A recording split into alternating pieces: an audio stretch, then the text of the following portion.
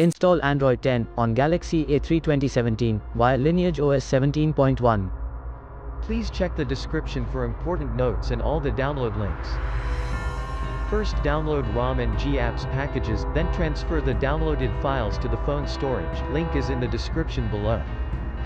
Step 2. Boot your device into TWRP recovery.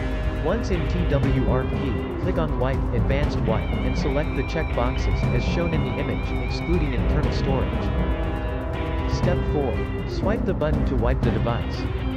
Step 5. Go back to the recovery main screen, and tap on the Install button. Step 6. Navigate to the storage, and select the ROM ZIP file. Step 7. Finally, swipe the button on the screen to install ROM file. Step 8. Flash the GApps zip package in the same manner. Step 9. After GApps flashing completes, select Wipe Cache and dalvik from bottom left side of screen, and swipe to wipe. Step 10. When the flashing process is complete, hit Reboot System. That's it, you have successfully installed the ROM on your device.